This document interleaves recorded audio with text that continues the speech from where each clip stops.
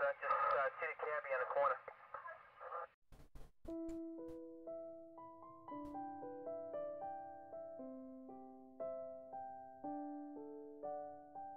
Cops in general have to be a bit sadistic. To show up to the scene of a suicide or murder or death of a child, walk right past that grieving spouse, the distraught mother or father, look at their dead loved one, place a hand on their shoulder, offer your condolences, then turn around to your partner and crack a joke about the whole damn scene. But you have to. You have to prove to your partner, to yourself, that this shit doesn't bother you. Because the second you let it, it breaks you as a person. That's why the suicide rate, divorce rate, and alcoholics are all rampant amongst us. That's why a lot of us are assholes. Because some shit you just can't unsee. This is the story of a call that bothered me. I had my firstborn 3 weeks before this call. A kid changes your perspective on life so much. Things that you could normally laugh at break your heart. I walked up to the apartment complex. My buddy was already on scene.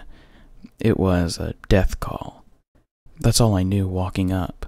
He was talking to an older female who had obviously been crying. My partner didn't say a word to me, just nodded for me to head upstairs. I brushed past the older lady without saying a word. I barely even looked at her. I always tell myself that if it ever happens to me, I'd keep my composure better than the people I deal with. I walked up the stairs. Medics didn't bother showing up, so the signs of death must have been pretty obvious. Inside the apartment, I'm greeted by my sergeant. He also doesn't speak to me. I look around for the body, but don't see it. I start to walk past my sergeant into the master bedroom. He stops me with a hand to my chest and just nods his head the other direction. I turn around and see a closed door. Across the door, big colorful letters.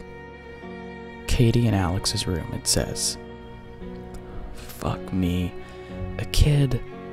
This shit is the last thing I want to see with a 3-week-old at home. I nervously opened the door expecting SIDS or something similar. It wasn't SIDS. It was a suicide.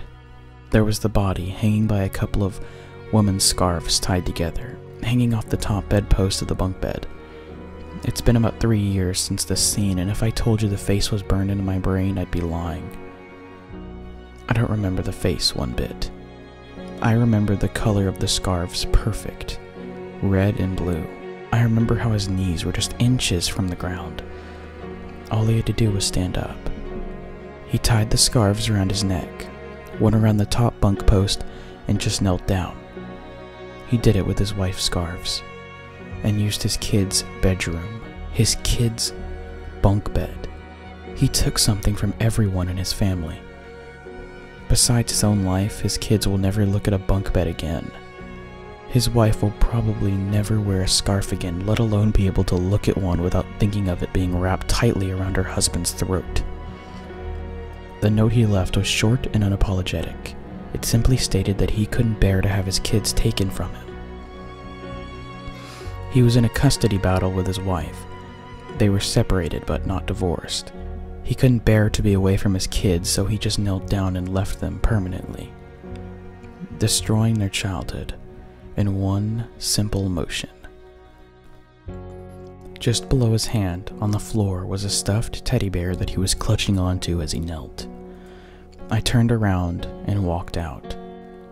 Called my wife and told her I loved her. The scene bothered me, but it also acts as a daily reminder to not just kneel down and give up.